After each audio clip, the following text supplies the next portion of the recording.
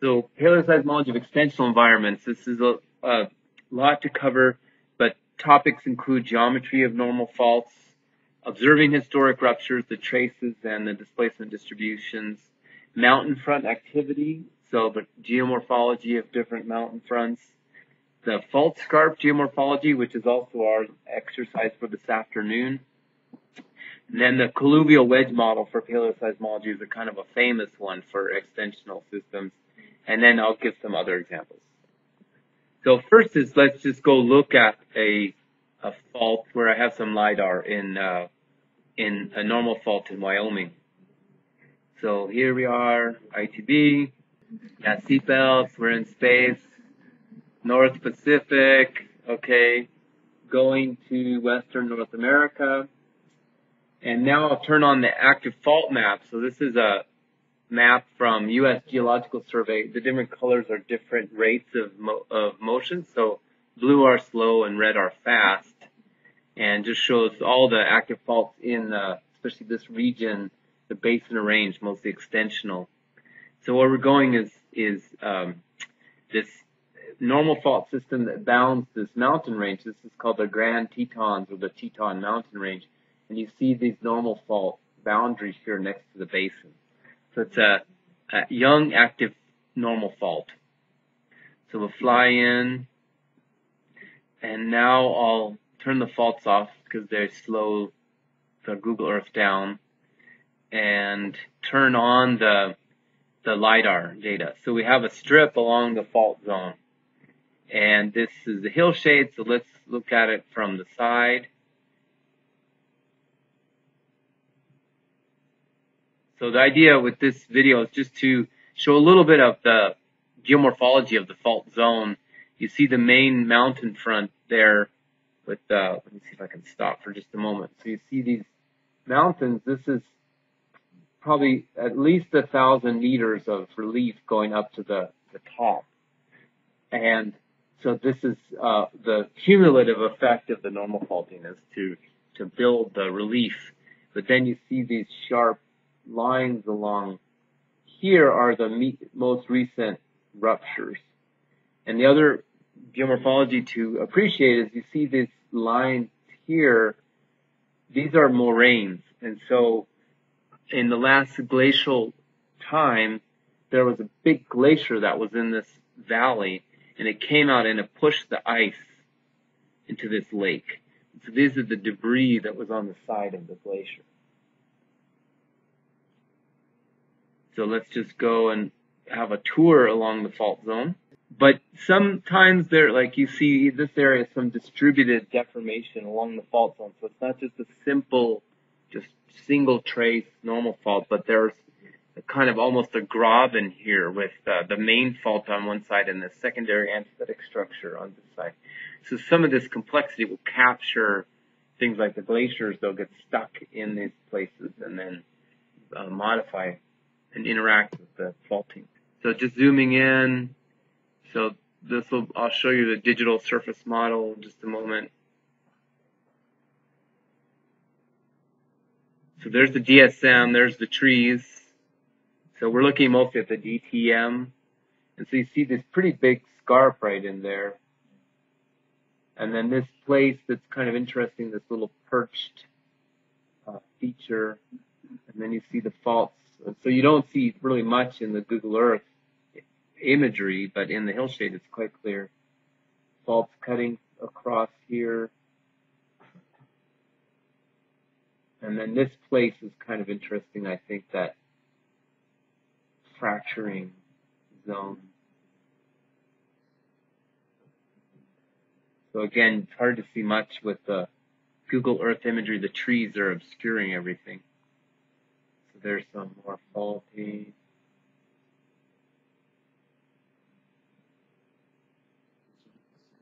Yes.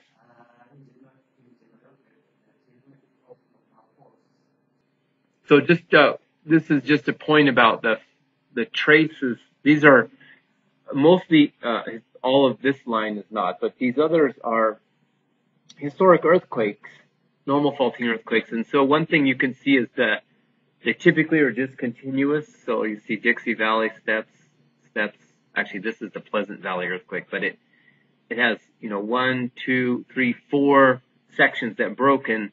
Some of them are quite far apart, almost 6, 7 kilometers. So and then here you see this one actually in this transfer zone, this earthquake, Dixie Valley, you see this is dipping this way, and then you go over here and this is dipping this way. So it's a step over that flips the dip direction.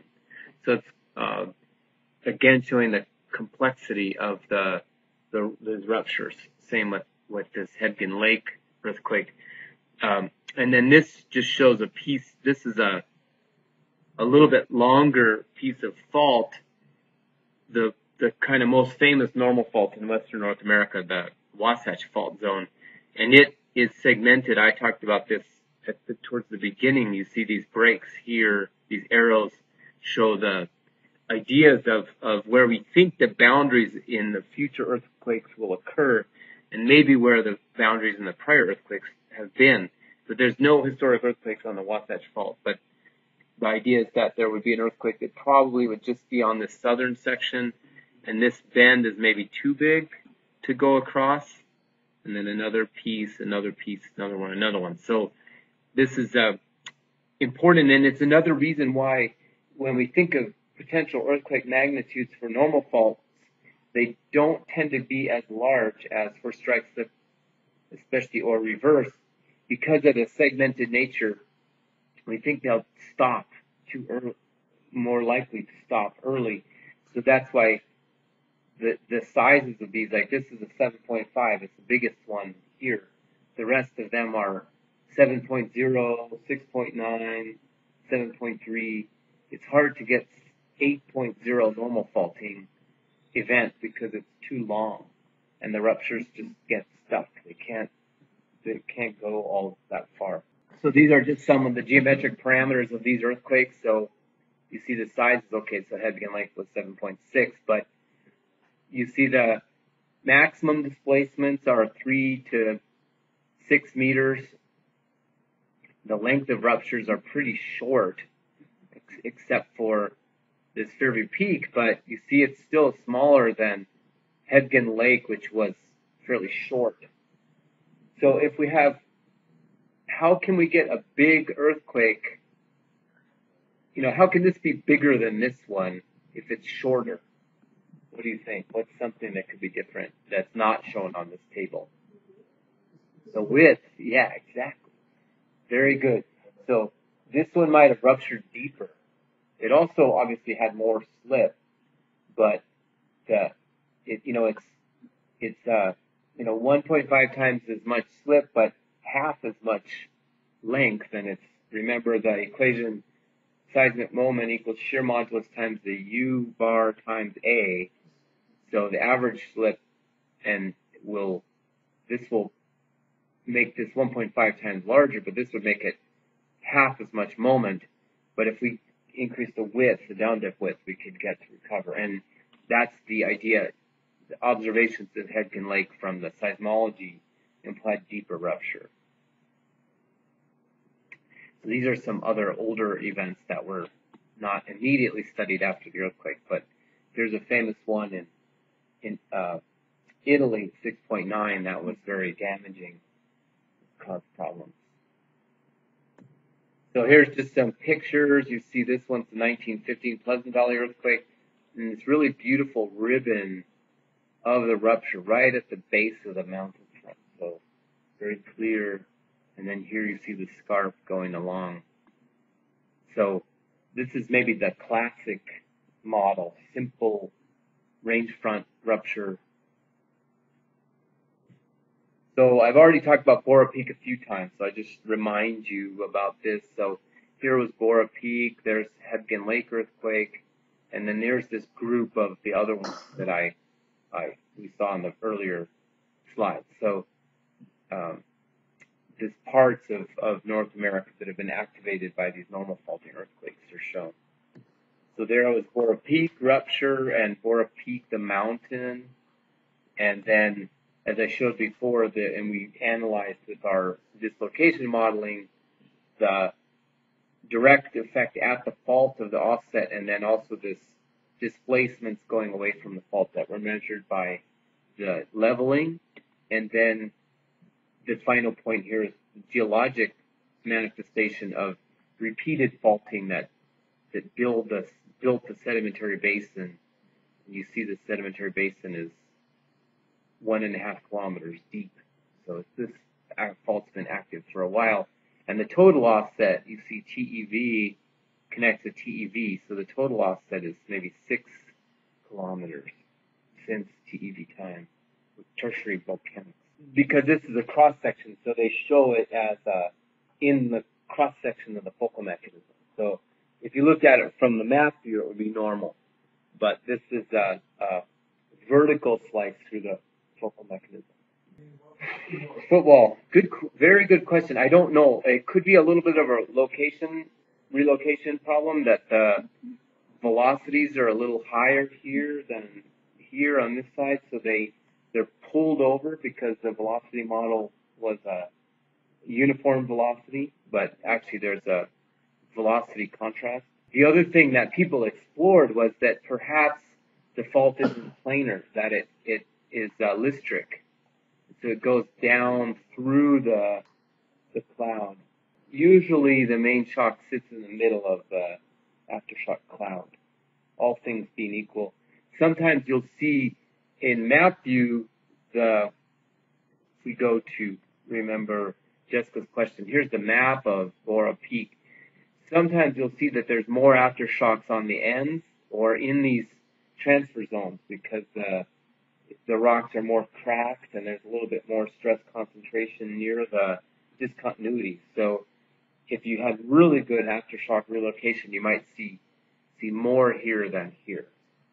But for most studies, especially these older events, the aftershocks are not extremely well located. So, especially if it's what we say is a unilateral rupture. So if the hypocenter is on one end of the rupture, if this is the future complete rupture, and if the rupture starts here and it goes this way, then in that sense, the main shock's on the edge of the aftershock cloud. So that can be one point. The other thing is that sometimes it's difficult to really identify the hypocenter location because you can have multiple moment release patches. And so it's kind of ambiguous where exactly the main shock was, although you can say it's the initiation point. That's the definition of a hypocenter, but maybe it's a little hard to tell exactly. Or it's, again, although I would say 2006, the location should be pretty good for the aftershocks, but sometimes you have a bias that if the network is if you locate the main shock by a regional network, and then afterwards you go in and you have an aftershock deployment with more seismometers, you're actually locating the events maybe with different data sets, seismological data sets, unless you relocate the main shock with a better velocity model. So sometimes there can be a mismatch. Dixie Valley, we've already talked about Dixie Valley. I just show where it is. So this was 1954 earthquake. And this part of the lecture just shows a little bit about the slip distribution or the offset distribution. So in this case, the vertical displacement. So this is, vertical separation versus distance along the fault. And you see, 50 centimeters on this guy. And then this fairly simple section gets up to 2.5 meters of vertical offset. And then this little box canyon seems to be some kind of a barrier or some kind of a transition zone where the slip is a little bit low there. And then we go back up in this IXL canyon and down. And one thing they show is the main fault's in the back and this big embayment. But then there's some additional faulting on the what he calls the scarps in the Piedmont, these guys here. And so they're not very important, just, maybe 50 centimeters, and you see some are negative, so that means it's mostly east side down, but these negatives would be west side down. So there's some grabens in here. So this was a well-studied event, although Kasky, he studied it 35 years after the earthquake occurred, but because it was in the desert, it was pretty well preserved. So this one's just trying to show it's kind of a normalized, so it's the percent of maximum vertical separation or vertical offset versus percent of length.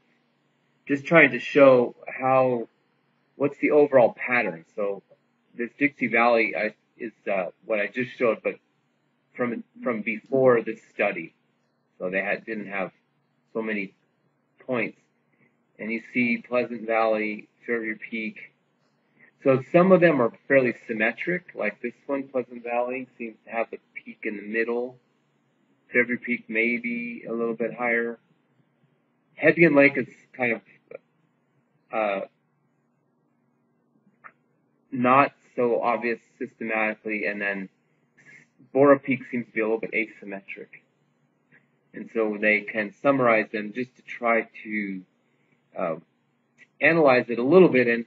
And I think the reason for the complexity in the offset distribution is because of the segmented nature of the ruptures, that you're just not getting a single fault surface that's breaking. You're always getting multiple. So that makes it go up and down a lot. Okay, so I'm going to switch now to geomorphology of the mountain fronts. So this is this book called Tectonic Geomorphology of Mountains, and I noticed it's over there in the library, and it was written by this geologist named Bill Bull, and so he's always been studying these mountain fronts. And so here he's trying to show you have a fault here with the sedimentary basin, and I like this sketch. It's very clear. You have the drainage with the alluvial fan, and in cross section you can see the sedimentary structure with these channels and adjacent material. So in this case, the rapid tectonic displacement rates are such that they're driving the mountain up, making this triangular facet here and giving plenty of room for the sediment to accumulate. Whereas here is a place where if you turn the fault off, it stops. Then over time, we see this mountain front retreat. So the topographic boundary of the mountain front, this Piedmont Junction, is back from where the fault was. And so this part of the Piedmont has these remnant pieces of topography that are the bedrock, and it's a shallow sedimentary cover over this piece of the footwall, basically, and we have the old basin here. So what I know is, for example, in Arizona, where I am, this is what the landscape looked like about 8 million years ago, but the fault stopped moving about 8 million years ago. And so in Arizona, it takes about 8 million years for this to occur, something like that. So just trying to say from one case, this is a 1 million year timescale landscape response. In the desert, in that place, you know, it would be obviously more rapid with higher precipitation and weathering rates, but basically the same ideas would occur. The other thing is that you see this very straight mountain front, so it has low sinuosity.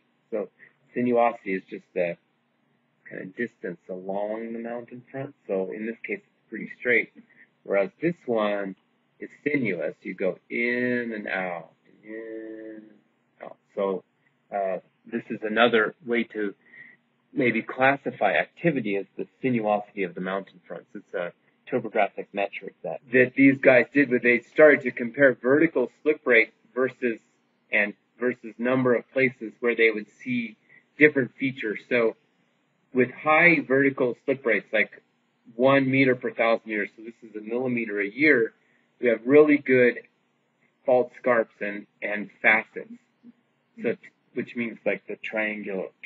So what this is saying is this is a millimeter per year class of landscape. So that's this kind. And then type 2 is lower rate. So we have some scarps, but the mountain front doesn't show this sharpness. And then type 3 is almost dead. So type 3 would be more like this. So they tried to, with independent knowledge of the slip rates, look at the landscape to kind of calibrate a little bit these morphometric measures of the activity of the mountain front.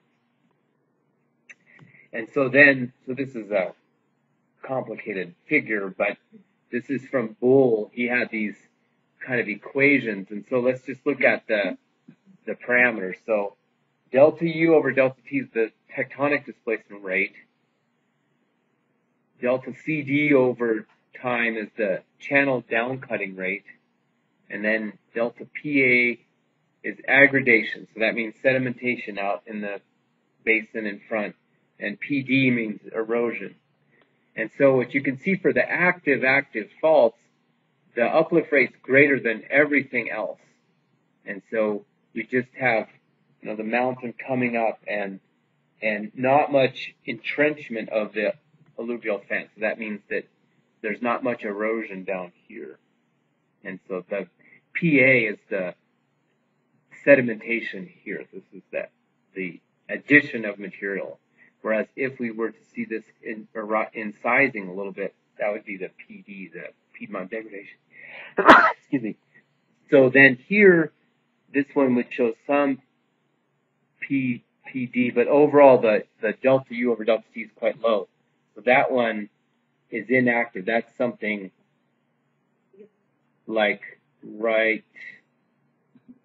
maybe one of these guys. So this pediment, not the Piedmont, is this place here. And so, and then dissected pediment embayment. So this is kind of a class 5 landscape. So Bull, he just tried to give a way of generalizing. So if you're mapping a region, you can try to say, okay, these are, certain classes of landscapes, and this gives us a quick way to classify and focus, just based on the geomorphology, which is easy to assess from topography. And so we can say, all right, well, these are, class 5 landscapes, so we're not going to worry about them very much for earthquake hazards. But, okay, these guys, class 1, 2, 3, maybe that's where our priority in our study should be.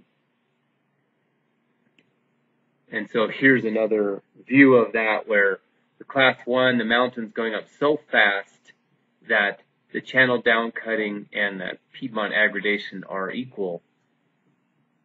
Here's the case where it's uplifting but not quite so fast.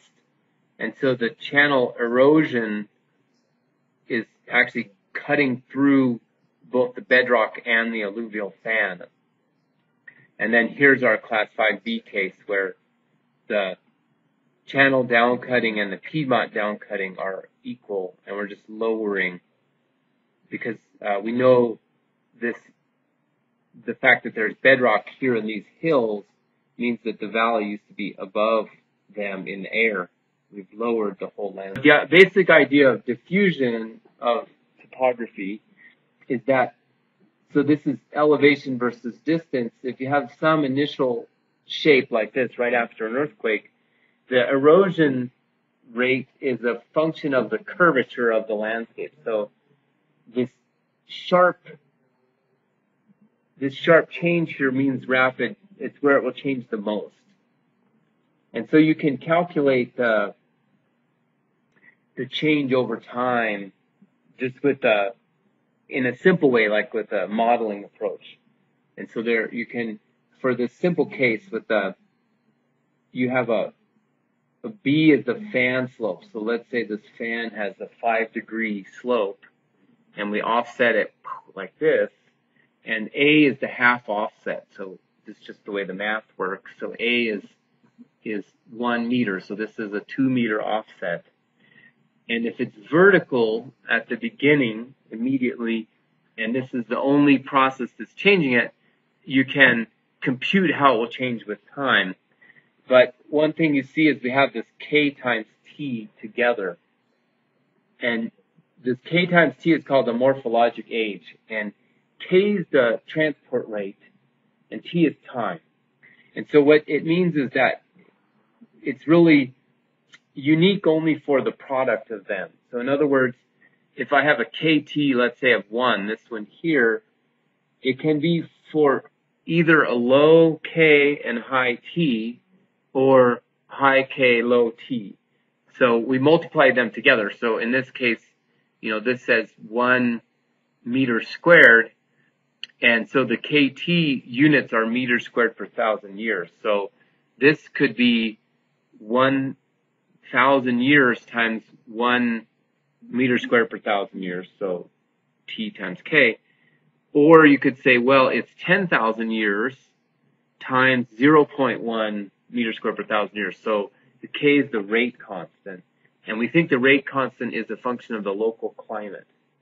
So I'll explain this more in a moment, but so that lets us explore behavior in different places. So I'll show a table shortly on K more.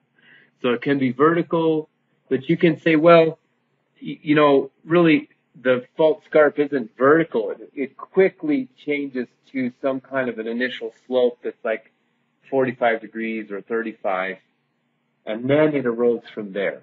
So you can look at the equations for this, and we add a new parameter, this theta, which is the initial slope of the scarp. And so what people did was to, and this most famous work was done by a USGS scientist named Tom Hanks. And what he did is he said, well, if you look at this evolution of these landforms, if you can just measure the slope right in the middle, it's like the slope is rotating, right? So if you measure the slope here, just the angle, and then you compare that with the height, you can basically look at the behavior over time. So for older, for this value KT being larger, which means higher transport rates or more time, the relationship between the peak slope at the middle and the offset will move these curves to the right. So this is an older scarp than this one. And the straight line is for the vertical case for this one, and the curving line is for this one, which is how we think things really work. So the reason why you care about this is it's easy to go out in the field and measure the slope right here. Just you put a board, like something like this, down on the middle of the scarp, and you measure the angle. And then you can measure the scarp height. You might want to do a topographic profile, but you can, with this profile, you can project this profile out and this one here, and we get 2A. So it's easy to measure. And then here's what they did is started to make these measurements for different. Well, I'll explain first over here. So here was the observation. So they went in the field and they measured many scarps, and same thing, 2A versus the central slope, and they realized, well, actually, it's not just the slope in the middle here. You need to correct for this far field slope, the alluvial fan. So if it's on 5-degree alluvial fan slope, that's different than if it's on a 10-degree. So we need to kind of correct this out so it looks like it's occurring on a flat surface. So that's why it says tan theta S minus B. So B is the far field slope. So they made all these measurements and they could see this behavior. And then they did this on these Bonneville and Lahontan. These are shorelines. So they're not fault scarps, but they're the edges of a lake that was like a terrace edge that was eroded. So it has a simple initial shape, kind of like the earthquake scarp, where the lake was eroding here at the base. So the lake would have gone like this. But once the lake went down, then the shoreline eroded and was modified. And so they know the age independently from other studies about when these lakes were at that level. And so what they could show is, well, if you take like this 16 square meter curve, it goes pretty much right through the data.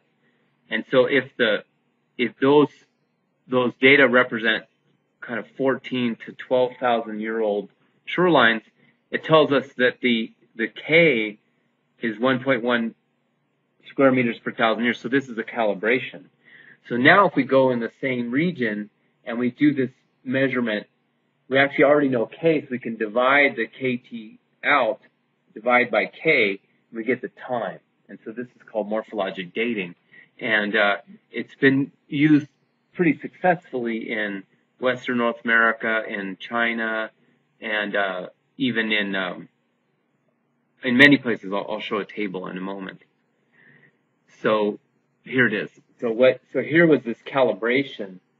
So this is basically the Ks for shorelines, for fluvial terrace risers. They did it in Israel, Western China, California, and in Michigan, some lake shorelines. And then also in Northern Europe. And what they could show is, you see, if you look at Israel, which is the driest, the Ks are like 0.1 to 0.5. Then if you go to the deserts of Western North America, you see they're about 1. Then you go to China, where it's maybe a little bit more wet, it's about 3 to 5. And then you go to Michigan, which is more humid temperate, or to coastal California, see it's about 10.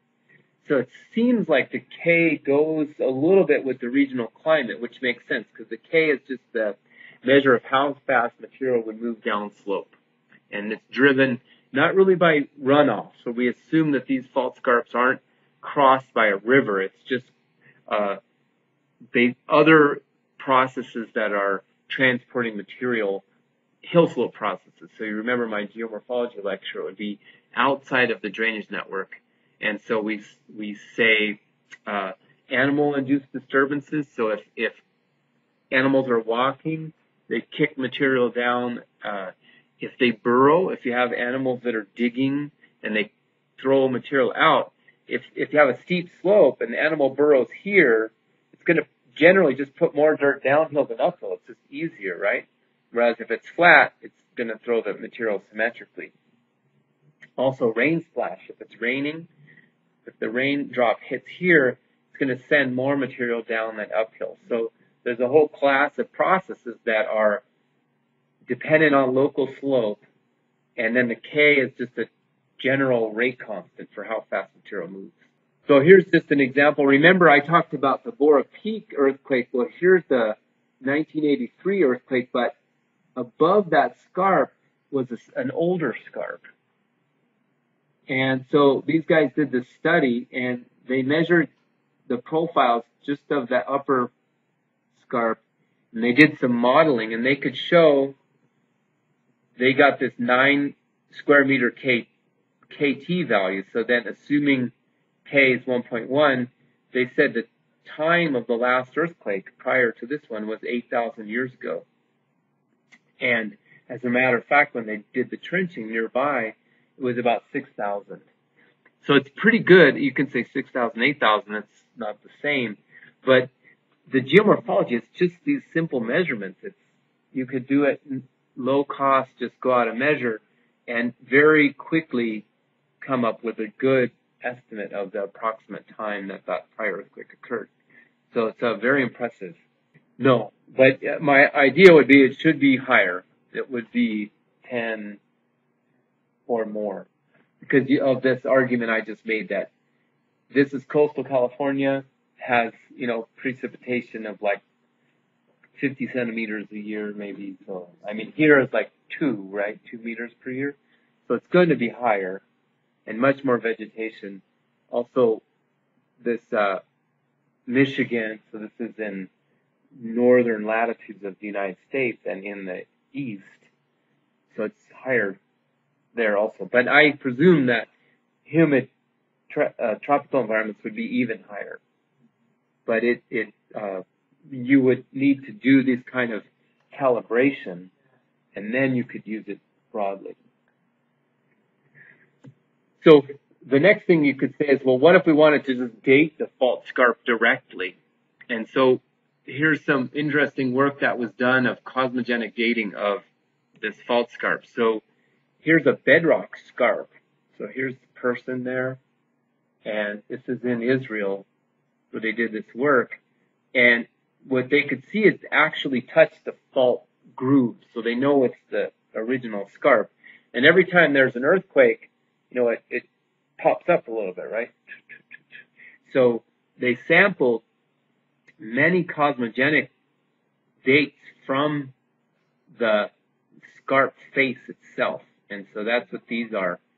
And so they modeled. So if you remember my presentation yesterday on cosmogenic dating, they do a model that looks like this. They have a particle here that should be one of their samples, and they model the kind of the transport of this particle toward the surface, including a little bit of erosion as it comes to the surface and then it's exposed. And they did this, so they had many samples. They basically dug a trough or a trench in the face of the fault. And they did the same kind of calculation for all of the samples. And they looked at, there's some erosion off of the top that they could do. And they also looked for the earthquakes. And so they said, well, let's just experiment. So here would be a steady creep, like no separate earthquakes. And they got okay results. So this is inside here. It's kind of hard to see, but there's a model calculation. These little dots are the model. And then the circles are the observations of the nuclides. And so then this residual is basically the observation minus the model. So that's the difference. So when they did a single huge earthquake that offset this thing by about a meter, you see they got a mismatch. It didn't work too well. And so then when they did these series of earthquakes, each one about 20 centimeters. Oh, sorry, this isn't centimeters, so 200. So this is 2 meters, right? This would be 10 meters. So 10-meter earthquake didn't work. But these 2-meter earthquakes over the last 12,000 years gave a pretty good fit. And so you see the residuals are low. So to me, this is really pretty revolutionary, because just by doing cosmogenic dating of the bedrock fault scarp, they could get a paleoseismic record. It's really incredible. I think it's a little bit ambiguous, because you could have, do you really know, is it, this earthquake, then this one, or could these two be together? So the resolution isn't really unique for the detail, but it certainly wasn't a single 10-meter size earthquake. It seems like and it wasn't steady creep either. So it shows us some kind of meter scale, 2-meter scale offset events explains the data best. That's probably the safest way to say it, and that seems to work pretty well. So I thought that was really pretty cool. We do a more sophisticated calculation where we can account for the different density for this material, the chalk versus the limestone. So the cosmogenic rays that are coming this way have to penetrate through more mass than this side. So there's a difference in that production. And it's overall depth sensitive. So as it comes to the surface, the production rate increases. And we look at the total production over time in the sample. So, and finally, there's no erosion in the scarp, because it's hard limestone in the desert. And so it didn't, we don't have to worry about the lowering of the face of the scarp, because that would make it more complicated. But here, when they worked on the scarp, they could see the silicon line, so they could show that there was almost no change. So it takes a fairly special situation where you can do this, right? Okay, so here's another example where most of these scarps and faults are very simple, right? Just a straight line there. So what if there's distributed deformation? So this is a place I went in Spain, and you see who was paying for this study. What is this right here? Nuclear plants, right? And so the nuclear guys they didn't realize it, but they had a fault right next to a power plant. Yeah. And so they were like, oh my God. And so they supported these colleagues, the Spanish colleagues, to do some detailed studies to look at this scarp zone. And what was interesting is it's a normal fault, but if you look at these fractures here, they look like reverse, right? And so one thing was that this place had a complex form because the fault wasn't breaking all the way to the surface. It was kind of distributed fracturing. And so I didn't work on the Spanish site. We went on a field trip there, but with one of my students, he worked on, what if you have a case where you have a buried fault at depth, but you have some fractures at the surface, and the fractures, if their orientation, how does it change? And so then we calculated, this is a mechanical model, so we use like a Coulomb approach, but these are frictionless cracks, and so if they have stress on them, they can move.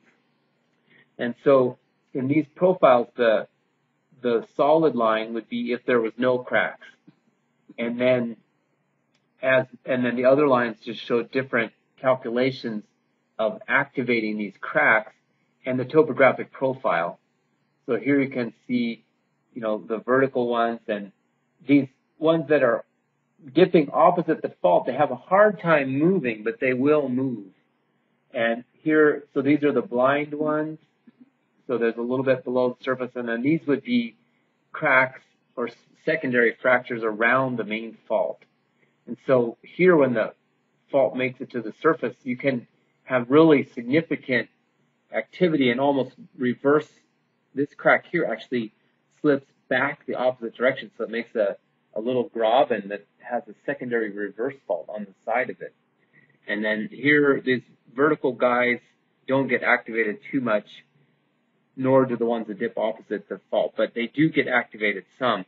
And so our point was that we have to be careful that we may interpret a really, maybe erosion or complexity in the scarp to erosional processes, but it could be due to secondary fracturing. That's a simple answer. And so this Spanish scarp was a good example of that actually underneath here, the fault's dipping to the right. It's a normal fault, but all you really see at the surface is these reverse structures. And so that was one of the key things to discuss with the nuclear guys as well. What kind of fault is it, a reverse or a normal fault? So after some work, they showed, okay, it's a normal fault. And then, but it had this complex scarp shape. And the other thing was that originally this limestone, they thought it was a limestone, so they thought it was Jurassic, so they thought it was a very old fault. But then when they looked more carefully, almost all the limestone is soil carbonate, so it's actually a very young accumulation of carbonate in the soil, so it's Quaternary, not Jurassic. So that's why the nuclear guys got suddenly really nervous, because the geology changed completely from 150 million years to 1 million, and it's 10-meter high scarp. So, so far, no problems. But whenever there's a nuclear plant nearby, usually there's lots of money for seismic hazard. These faults, so no earthquakes, but just looking at the length, they estimated 6.5 to 7. So probably the power plant's okay, because usually you can do seismic safety for 6.5 or 7. It's not in the near field, maybe it's okay.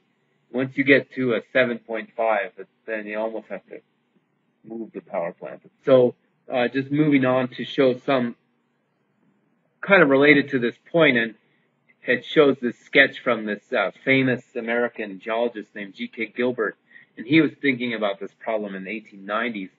And what he realized was, when there's an earthquake, it doesn't always have to be so simple, just a single trace. You can have this kind of very complex interaction between this shallow hanging wall material and the fault itself. And so you might have actually the nearest hanging wall is stuck, and here's where the scarp ends up being, not at the bedrock fault scarp, but out in the sedimentary units. The reason here is because rocks fail most easily in tension. And so when you extend, the easiest thing to do is just pull it apart. That's easier than making it slide. And then here's a little back rotation. Here's rotation with a graben. So we see this a lot. And here's just step down, step down. So this is some schematic of the kinds of complexity we might see. Would you question? So this just talking about complexity. Now we'll go into some of the paleoseismic interpretations. So one thing that happened was this guy Wallace, so another famous American geologist who studied normal faults, among other things, was he wrote this paper in 1977 where he looked at some fault scarps, like, actually this is 1983, but he had seen some of the other ones. And he said, well, okay, here's the main scarp, but you see soon afterwards this debris starts to accumulate in this kind of a wedge, right? So this flat surface underneath here, and then this material is falling off the scarp, and so it's sedimenting down, and it's thicker against the scarp and thinner going away. And so he showed, he made this kind of a famous sketch here, and then this whole idea came together. They called it colluvial wedge model. And then so it became kind of an interpretive approach for looking at normal faulting paleoseismology. And the basic model would be something like this. So you have the earthquake, and then over time the fault scarp erodes, and so we get this buried free face and this wedge of material that's colluvial. So that's why we call it colluvial wedge. The second earthquake after some time, and soil forms on the top of that first wedge. And so this second earthquake occurs, more material is deposited, the second wedge. And so then the interpretation of these paleo-earthquakes comes from these stacked colluvial wedges. So that's a very simple but commonly used approach for normal faults. So here you can see C1, C2. So McAlpin, the author of this textbook, he loves colluvial wedges, so he wrote many papers about it, studying it. And so he even had these codes for different parts of the topography and the soils as they came into the colluvial wedges. So all these D, FSM, GSX, these are all these codes for the kind of sedimentary units associated with the fault scarp. So he wrote these papers about it, and what you can see is this cartoon showing the kind of complex rupture characteristics right after the earthquake, and then the modification immediately after the earthquake. We start to see this colluviation, and the free face of the fault scarp just fails. It just collapses, and so we get a more stable form. And then we start to do the diffusion type modification, just covering it in a kind of more simple, fine-grained sense. And so now if there's another earthquake, we'd see this repeat again. So here's another model, same kind of thing. A to B, C is the second earthquake, so we bury that, E and F. So there's 3 earthquakes in this model. And so it starts to be, you can imagine, a little bit complicated to interpret. But one thing also is to see this style of kind of a cartoon or retro deformation for how to slide things back to explain what they saw. So here's an example of a colluvial wedge, and I'll just go forward. There's the wedge, and so the fault's right here by the shore, and so you see that wedge-shaped deposit that's probably right after the earthquake. You see it has a flat bottom, and then this is the wedge itself, and other UD and W are sediments that were deposited on top as the scarp became less steep and degradation continued. So this is just a single wedge. So whereas, remember, this picture, there could be two, and so on. And so I think the record, remember when I gave the lecture on trench excavation, and I showed these deep trenches, like this 9-meter deep bench trench. So McAlpin, he dug, and I think he had 12 wedges in one trench, but he had to go 9 meters deep because each time it's like, about a meter height. 12 wedges, so 12 earthquakes in 9 meters. So it's kind of small because it's not quite a meter each time. And I remember I reviewed the proposal. I was on some committee, and he said, if we want to get these long records, we have to go deep.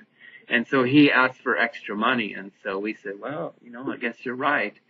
But it costs a lot because it's like a construction project,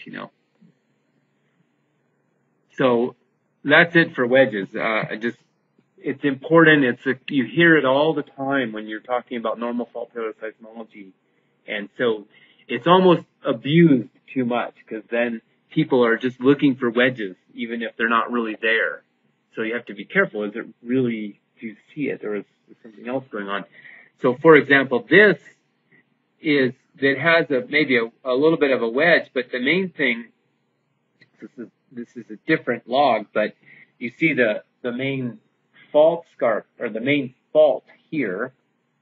And what happened is that during the faulting, it caused some rotation of this material, and this tilting then is kind of a drag of material next to the fault.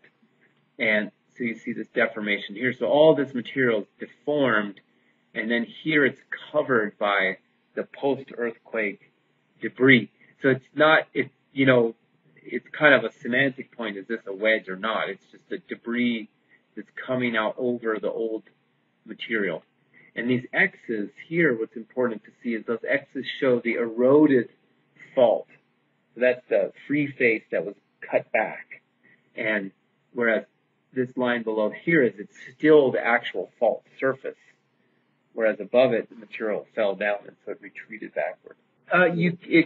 There's some rules, like if the height, I don't remember the details, but something like the wedge height is about half the offset, something like that. So you can see, here, let's say this height is 2 meters. We don't know exactly.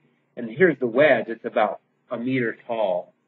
So then if you just look at the wedges, you could say, well, it looks like it's about half of the offset each time. So you can use the wedges to help reconstruct the size of the scarp, which then indicates the size of the earth. That's the colluvial wedge forming 3 years after the earthquake. So it continues to form for some time, but it is it's landform as a kind of a debris slope. But really, we think of it more as a stratigraphic indicator or a facies indicator of the earthquake. Is it possible to see liquefaction on the colluvial wedge? It can. Usually, the colluvial wedges are pretty coarse-grained, and so they're not as susceptible to liquefaction as a more fine-grained and hydrated material. But and also the wedge is forming right after the earthquake. So in some ways, the liquefaction is driven by the earthquake itself. There's no wedge in the earthquake unless it's the prior wedge. But the prior wedge, the old wedge, like in this picture, once this wedge is formed, here this next earthquake occurs, you could liquefy the older wedge. But usually it's pretty consolidated by this time, so it may not be susceptible to liquefaction. Here's another one. This is a kind of an ugly log. Excuse my criticism. You see, it's really a subjective log. There's almost nothing to see in this log in terms of the geology. You see what looks like these S's are these soils, and so they're arguing that the soil indicates time of stability. And so this is the modern soil, S1, and then S2 would be a prior soil, and C1 is the colluvial wedge. So there's a coding. So colluvial wedge 1 has the soil 1 growing over it. There's colluvial wedge 2 with the soil 2 growing over it. Colluvial wedge 3 with the soil 3 growing over it. So there's 1, 2, 3 earthquakes in this log. But my criticism of it is just that it's such a interpretive log, you can't see really what's going on. But maybe to give them some credit, maybe they had a more objective log, like in the prior image or something. And so this is just then to show their geochronology. So they used C14, which is the X's, and also thermoluminescence. So this is an older one. They didn't do OSL. Now you guys know that. And they did bulk samples of the soils. So that's what these are, boxes, where they took bulk. I think these are bulk C14. Yeah, in the soil would be bulk C14. So dating the distributed organic material and then comparing with the individual radiocarbon dates. So this M means modern, and then 70, 370. So that's similar at the 150 bulk date. But then you see the TL dates are kind of older. They're 1100 years, 3200 years, 3400 years. So they're really looking like they're a little bit too old. And so perhaps this is showing that incomplete bleaching, that it's not really working that well. And so then coming down, we see these old ages here. You see this 8400 right there for the carbon 14 date is really too old. You see it's surrounded by 1300, 2600, 2600. So that's basically a sample, kind of a bad sample. It probably was a old piece of vegetation that lived in the landscape for a long time and then was incorporated in this deposit. So shows why you would want to have many samples. So here's another example. So I'm just going through these different earthquake stories. This is in Northern Europe. And here, there wasn't so much of ground breakage as warping. So this was more of a monocline, kind of like the example from Spain. And the dashed lines show the paleo, kind of the shape of the bedding. So the C unit, the DC level, was here, but there was some erosion. You can see B comes in and erodes the top off of that layering. But the earthquake that they think occurred is sometime around C. It's either the bottom of C or the top of C. And you can kind of tell that because this angular unconformity. Clearly B is more uniformly across multiple layers, right? So for sure B is younger than the last earthquake, and that would be 678 to 894. But then these samples, like this one, 613, 532, these are older than the last earthquake. So, and then these guys are even older. So again, we could use OxCal to figure out the age, but now in your brain you can see, okay, so 613 to 770, going up to 678 to 894. So it's sometime in that 700 AD time period that this earthquake occurred. So this is, not quite the sharp rupture like these kinds of earthquakes. It's more of this, warping of the material with some fracturing in the interior. But for example, if you look at this layer, its offset is maybe, 50 centimeters. But if you look at the total change from here to here, it might be closer to a meter. So the faulting is only part of the total deformation. There's some distributed warping that's occurring in this place. And it can be perhaps because there's a lot of vegetation. So the vegetation is kind of holding the layers together. So it's it can't break. It just, okay, so we've already seen this, but as we come to the end of this lecture, idea of retro deformation. So when you have a log, a complex log like this one, you just can slowly peel away different geologic steps. And so you see H, well, okay, so it looks like the first thing we need to do is get rid of the erosion, because this was some erosion. So then there's G. Okay, so then let's get rid of this earthquake right here. So we'll strip away this wedge. And then we'll go to E, and we'll heal this earthquake. So there's that wedge there. And then D, we get rid of the wedge. And we were just after that earthquake. Then C, we get rid of that earthquake. We have this big wedge here. And then B, we get rid of the wedge. And then A, we go back to 0. So this is a really useful approach when you get to the end of your trench logging, to make a cartoon like this that explains what happened. And it's extremely valuable to explain to other people, because sometimes it's so complicated. When you look at this, somebody says, well, I don't even know what's going on there, So then you say, well, let me explain. Let's, go back. And so this is basically a model for the history of that site. And then as you make it, then you say, okay, well, do I have it? Can I explain everything?